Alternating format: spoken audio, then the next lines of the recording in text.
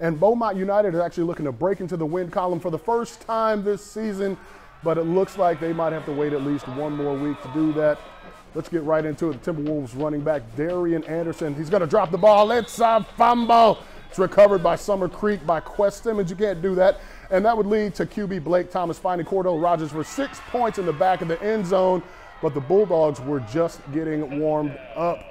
Blake Thomas, he's going to drop back again. He's searching. He's going to find number 13, Jonathan Jones, way down the field. That's a nice ball and a nice catch from QB2 right there. Well done. Yeah, let him know it's a first down. The Timberwolves weren't going down without a fight, though. Number 2, Cedric McGill, he's going to use a forearm shiver, come off the side, and sack Blake Thomas, and that's going to be, something to get happy about, but that's about it. T-Wolves running back Lloyd Avant takes it on the ground for pay dirt, and then Blake Thomas is going to look around, he's going to search, and he's going to find Caleb Welch for his second touchdown of the game in the back of the end zone. That's a great pass and catch right there. Incredible concentration right there.